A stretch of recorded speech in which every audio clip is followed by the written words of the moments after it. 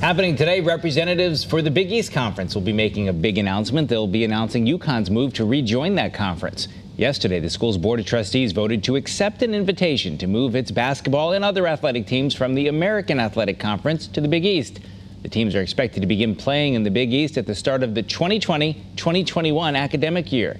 UConn has not said what it plans to do with its football program. That's a sport not offered in the Big East. Channel 3's Caitlin Nukla will have much more on this big story coming up at 5:30. And later today, Channel 3 Sports Director Joe Zone will be in New York City for the official announcement. He'll have live coverage for us coming up tonight.